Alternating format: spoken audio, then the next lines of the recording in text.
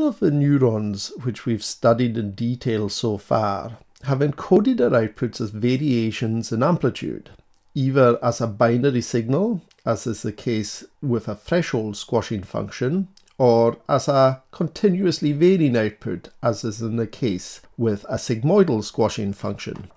However, as we saw in our first videos, this is not what a biological neuron does.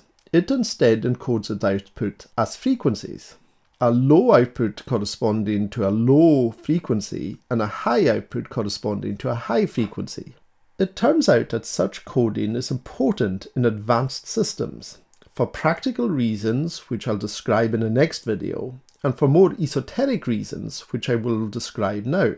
You see, networks of these neurons can produce all sorts of interacting and complex pulse trains, as one set of neurons switches on and off another set. This sort of behavior is shown by the diagram on the screen.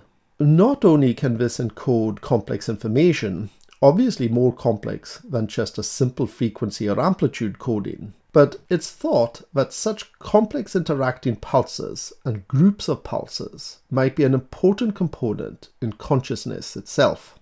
Unfortunately, coding such biologically accurate units is tricky, and they are computationally intensive compared to a simple perceptron.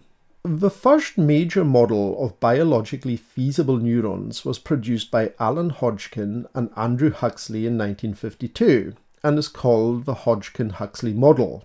Since then, many other models have been produced, some of which improve on the Huxley-Hodgkin model, and others adopt completely different strategies. It is possible to produce an AN based on such models, but it is complex and mainly of interest to neuroscientists.